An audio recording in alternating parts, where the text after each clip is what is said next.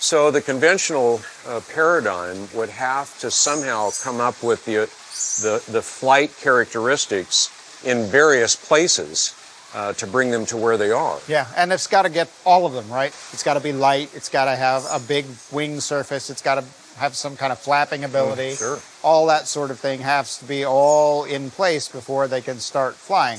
Now they might, and the hypothesis is, they start on trees and they jump off and they start as gliders, and then they learn how to flap their wings and then keep themselves up off the ground.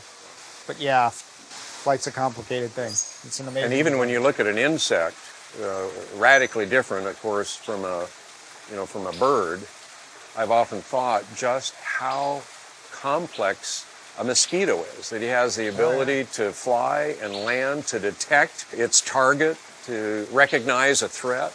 All of that built in a tiny little creature. A tiny little creature that barely has a brain, right? Barely has a brain. And somehow it can do all those things and still fly